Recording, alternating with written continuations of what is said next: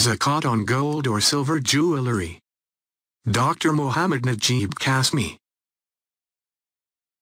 Zakat on gold or silver jewelry.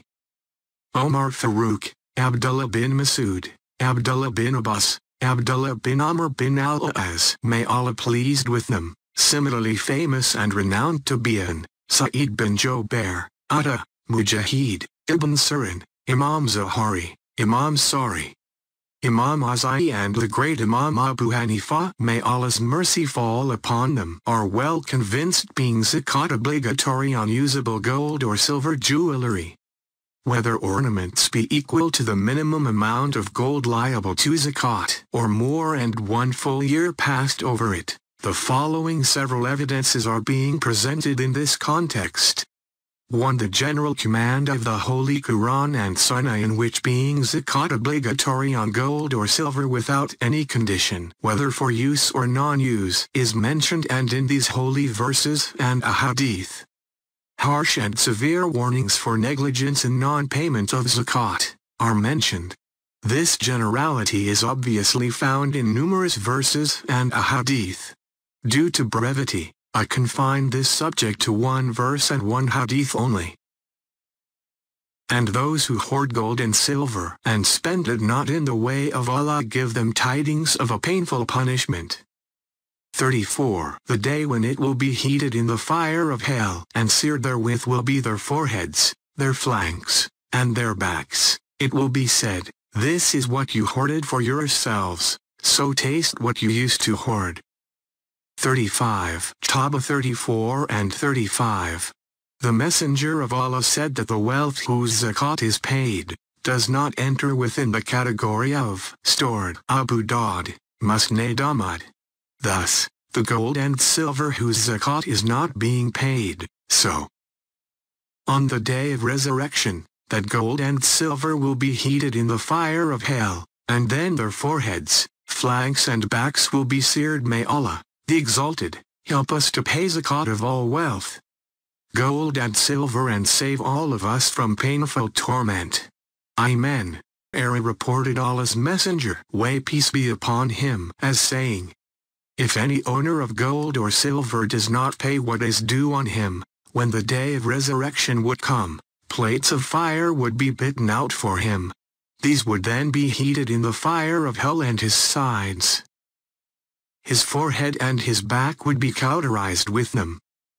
Whenever these cool down, the process is repeated during a day the extent of which would be 50,000 years, until judgment is pronounced among servants, and he sees whether his path is to take him to paradise or to hell.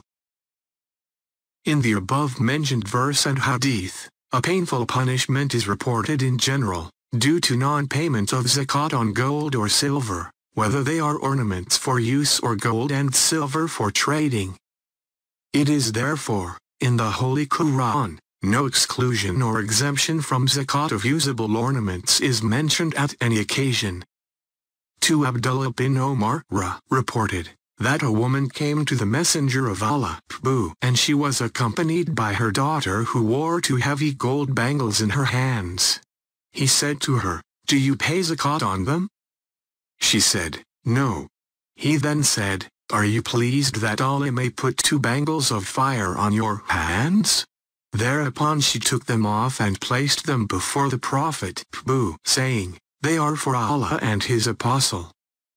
Sunan Abi Dawud, chapter, on the meaning of cans, treasure, and zakat on jewelry, Musnad Ahmad, Tirmidhi, Darqutni. Imam Nawawi, the explainer of Muslim, and Sheikh Nasiruddin Albani has authenticated this hadith.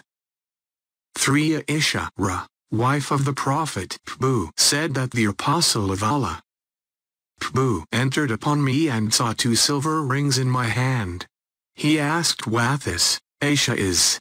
I said, I have made 2 ornaments myself for you, Messenger of Allah. He asked, do you pay zakat on them? I said no, or I said whatever Allah willed.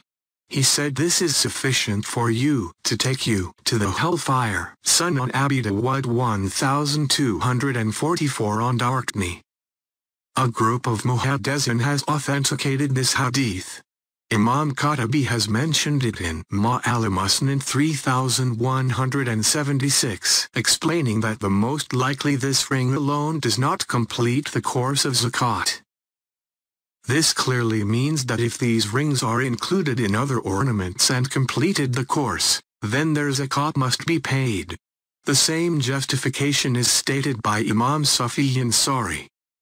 For Asma bint Yazid, may Allah pleased with her, said, I and my aunt came to the Prophet, and we had worn the bracelets of gold. He said to us, do you pay their zakat? We said, no.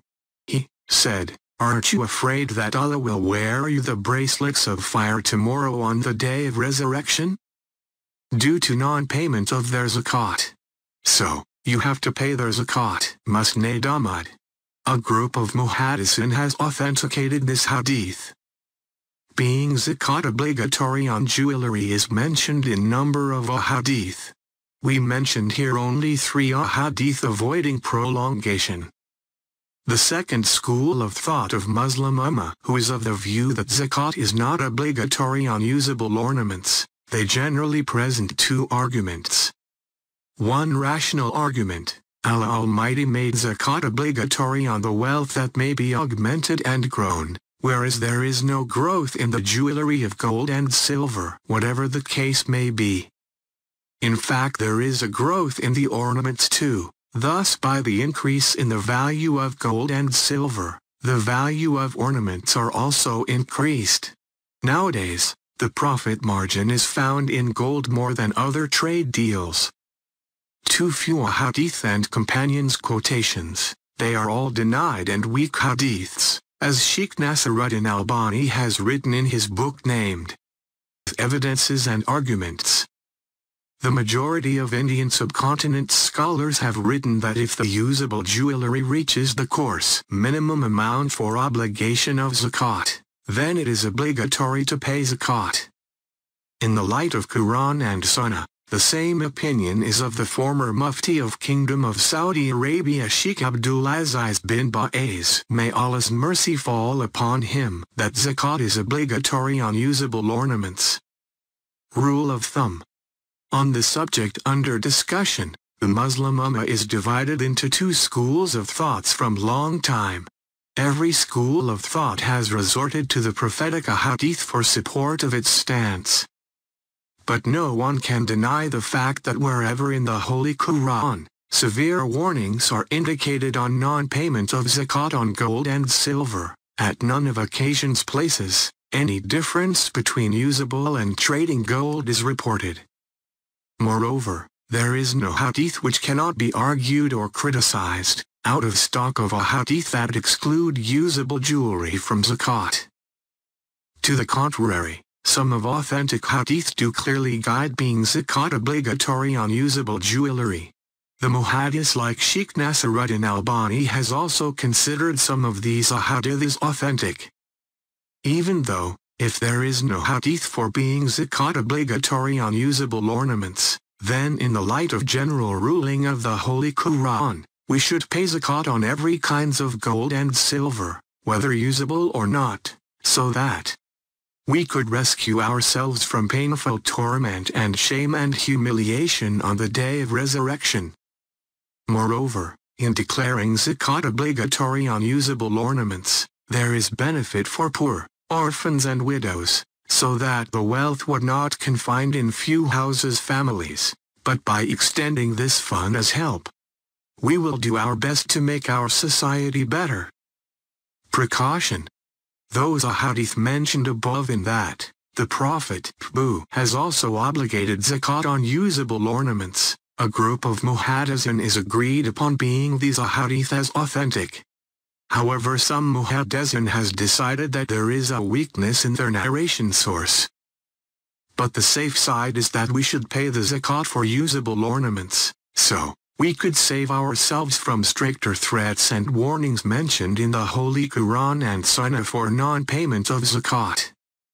Moreover, along with purification, the growth and augmentation could be possible in our wealth only on the condition that we will completely pay zakat of our wealth. Because, There is no promise of purification and growth in the wealth until full zakat is paid. Hence, some of companions and tabi'in who do not see zakat in usable jewelry, and we well know after being acquainted with their life conditions that they against their needs had been considering success of their world and hereafter in fulfilling of others' needs, and they had been spending a great part of their wealth for God's sake. The historical books are filled with such events and stories. At such a time when a largest segment of the Muslim Ummah is not ready to pay zakat, much less they will help their poor brethren with charities and other material aids. It is therefore, more precaution is in payment of zakat for usable jewelry, so that we can save ourselves by extending material assistance to poor, orphans and widows not only from torment on day of resurrection, but also we should be entitled of great reward. Few clarifications. If jewelry are not for use, but they are kept to utilize in case of a trouble in future, for example marriage of daughter, and more than a year has passed over them and were not used, then in this event, all scholars are agreed upon being zakat obligatory on these jewelries. For example, the second school of thought is also agreed upon it. Upon payment of jewelry zakat, the sale value of old gold will be taken into consideration. For instance, the gold which is possessed by you, if you sell it in the market, then, what would be the value of that? The same value will be taken into consideration upon payment of zakat. There is consensus among Muslim Ummah on not being zakat obligatory on diamond, because Islamic Sharia has counted it as valuable stones. However, if they are kept for trading, then if reach the course of zakat, so their zakat will be obligatory. If someone possesses cash or bank balance beside gold and silver, thus he has to pay their zakat. However, there are two basic conditions for them. They should be either equal to the course or more. 1 year has already passed over them. Dr. Mohammad Najeeb Qasmi, www.najeebqasmi.com. This video narration has been prepared by theclearevidence.org.